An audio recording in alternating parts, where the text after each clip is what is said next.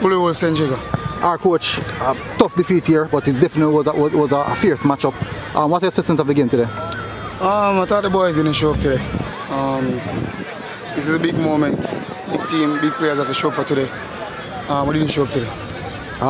Going with a 2-0 deficit, you think you guys have what it takes to throw it over?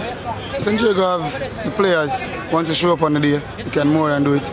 And if they can come here and score 2, we can also do the same. Unfortunately, we fell short today, but we just have to go and work hard again. Half-time team talk, it was really emphasizing on playing football. Get going for playing football. That's the philosophy, and to be honest, we started the game and we didn't pass the ball around. First half, we were just turning over the ball, too much turnovers for the first half. We need to work on that some more. And as you can see, at the end of the game, we were trying to possess it some more. And we want to win the game, we want to start the game that way. So we can build on that. I think you need to the team needs to do a bit more in the final third. They got a few opportunities, but didn't capitalize on it. Yeah, definitely. That's been hurting us from season. We just have to work again. All right, coach. Bless up here.